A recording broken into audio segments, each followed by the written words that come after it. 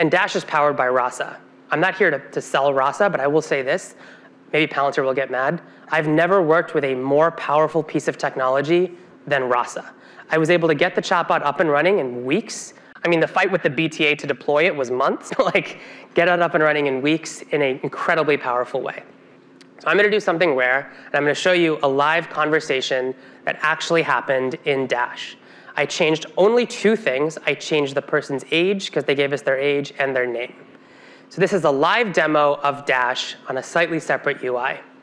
This conversation happened during the US Open. Now, what's interesting about this is Dash, they're asking Dash to buy a ticket to the US Open. That is not an LIRR station.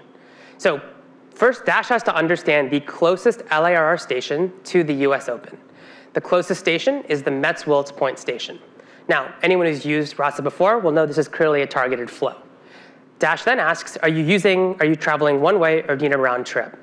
Just there, which the user responded with, is neither of these. Somehow Dash was able to understand just there corresponds to one way. Dash continues on the flow and asks the user when they'll be departing. Now, the user said 5 p.m. tomorrow. That actually has no semantic sense in the LLM world. That's a hard thing to understand. However, we're able to do something pretty magical here. I'll let this finish, and I'll describe what.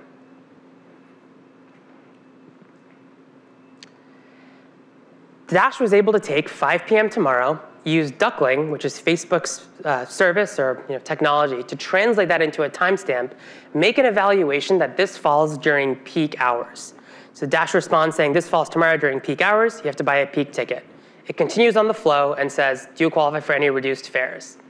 The user says there's 67. Are there any discounts? This is a conversation interrupt, exactly as Melissa described.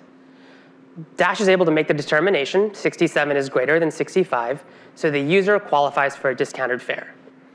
Dash then confirms. So to confirm, you want a one-way ticket from Penn Station to Metz-Wilts Point, leaving tomorrow at 5 p.m. on a senior fare. That would be amazing. But let's talk about how actual New Yorkers use this app.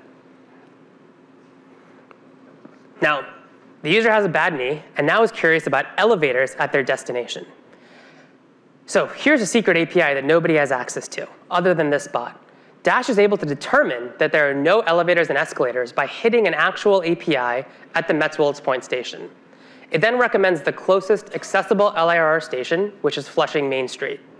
We'll talk about Flushing Main Street in a second. It's something kind of interesting here.